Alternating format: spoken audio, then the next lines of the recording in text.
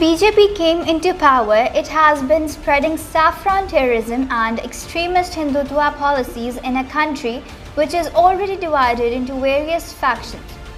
Government bodies have started rewriting history books, lopping out sections on Muslim rulers, changing names of official places to Hindu from Muslim, and more aggressively contesting holy sites.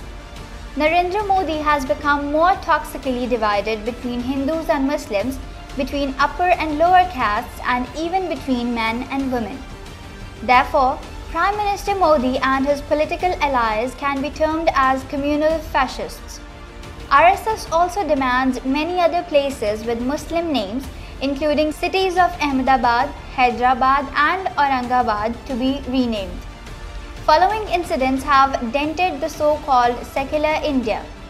In May 2015, street signs in New Delhi carrying Urdu Muslim names including Aurangzeb Road were painted black by Shiv Sina. Later, changed the name to A.P.J Abdul Kalam.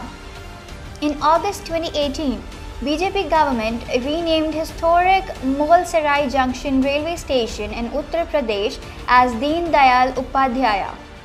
In April 2016, BJP government in Haryana named city of Gurgaon as Gurugram after Guru Dronacharya.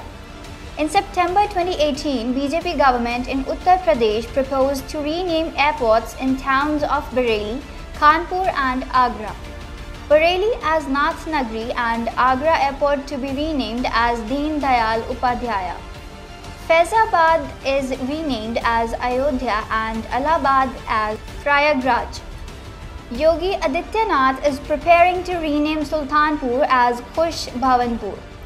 To conclude, it would not be wrong to say that Prime Minister Narendra Modi and his party have created a poisonous atmosphere that has dehumanized minorities and inspired the violence in so-called secular India.